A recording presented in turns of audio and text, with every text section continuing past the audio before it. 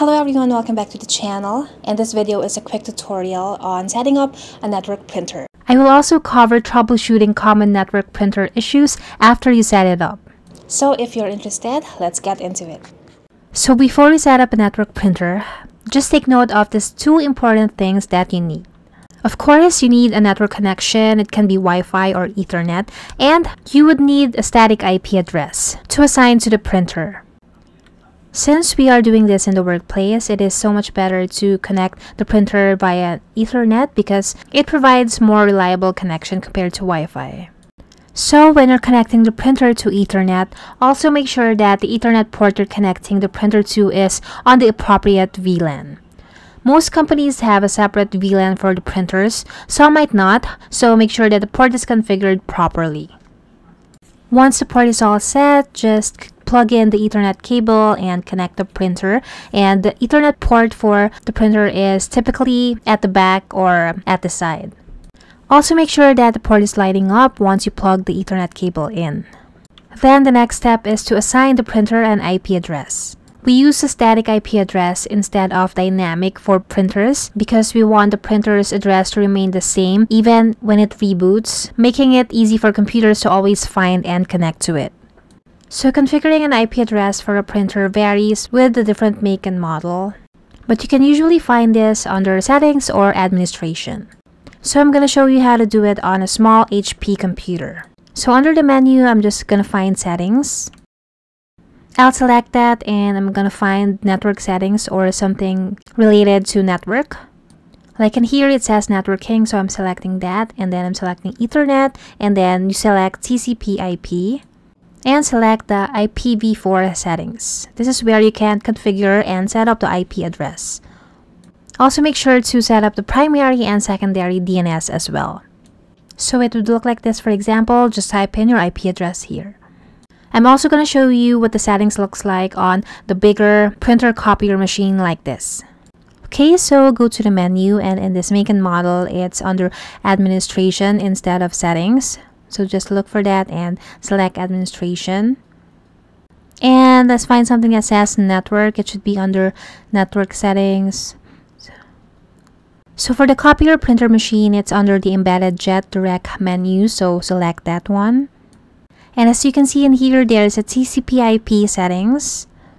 And you can select the IPv4 settings in here. This is where you can set up the IP address, subnet mask, and the gateway. Okay, so let's go to the next step, and since we are in a business environment, we'll want to configure this printer on a print server for centralized management. Okay, so go to your print server in your company. Open Print Management by searching for it in the Start menu. Under Print Servers, right-click on your server name, then select Add Printer. Then select Add a TCP/IP or Web Services Printer. Click Next, and under the type of device, select TCP/IP device. Then type in the printer's IP address, the same as the one that you've set up on the network printer. Click Next and let Windows detect it. If prompted, install the correct driver for your printer and choose whether to share the printer so users can access it easily.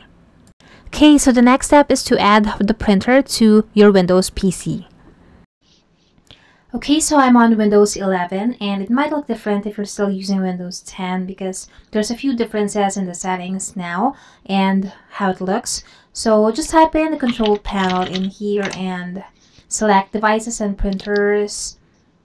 And then for Windows 11, find Printers and Scanners and select that. Usually for Windows 10, you will see it up here and it will say Add a Printer. So in here, just select Printers and Scanners and click on Add Device. And since we haven't connected it yet, it's a new setup, it's not going to find it. So we have to add the device manually. So let's click on this one. And there are two ways in adding a printer. So if you have a print server at work, you can add it through the print server name. So you can select this one and type in / your print server name. For example, print server / the host name of your printer. For example, printer01. If you don't have a print server, you can add it through IP address and select this one.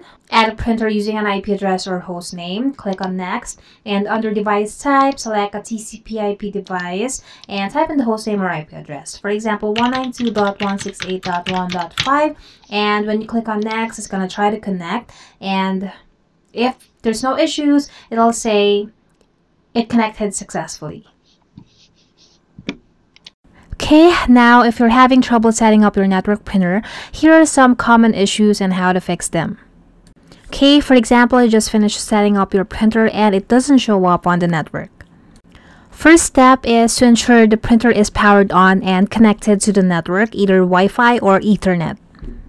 If there's still an issue, check the printer's IP address by printing a network configuration page from the printer settings. You can check there if the IP address was set up correctly. And if not, if it's getting this a PIPA or it's not getting an IP address, maybe check the port, the Ethernet port where the printer is connected, or check if it has the correct VLAN. You can also try pinging the printer from your PC, so you can open the command prompt and type in ping and the printer IP address. If there's no response, the printer may not be connected properly, so you can restart the printer or reseat the Ethernet cable. Another common issue is if the printer appears offline.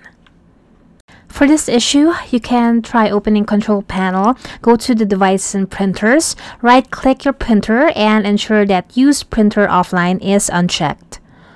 If that was already unchecked, you can restart the print spooler service by pressing Win and R button, then type services.msc and hit enter, and then scroll down to print spooler, right click and select restart.